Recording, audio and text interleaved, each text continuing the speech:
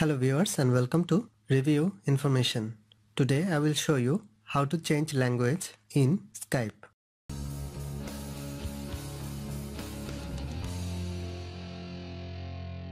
Go to the Skype app from your apps list. Tap on the profile icon from the top. Now tap on the settings icon from the top right corner. From the account settings, tap on General. And in the middle, you can see the language option. Tap on this. Here you can see a list of languages. Select your appropriate language. Then tap on Apply. That's it. Your Skype language is successfully changed. That is how you can change language in Skype. Thanks for watching.